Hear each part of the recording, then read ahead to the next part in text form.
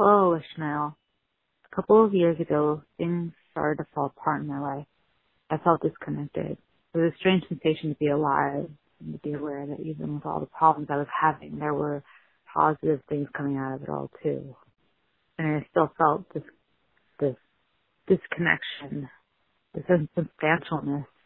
However, there was this moment that even now stands out in this sharp relief against it all. This one night, a girl I barely knew gave me Mark Oliver Everett's autobiography, Things the Grandchildren Should Know. There was a note from her inside. Part of it read, Mark Everett is an amazing, strong, artistic genius with a beautiful soul and a voice of an angel. This book is his well-crafted biography. He's a man with a sad story and an inspiring outlook on life, and I respect him immensely.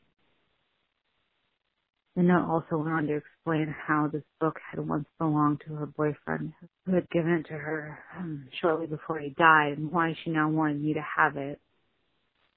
I was honored. At the time I was having a hard time focusing, which made it difficult to read. I carried it around with me for months, steadily working my way through it. Every time I opened it, I thought of those who had owned it before me and what it meant to them.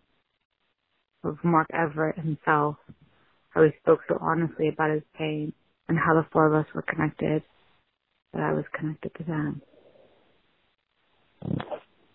I just thought I'd share. Thank you.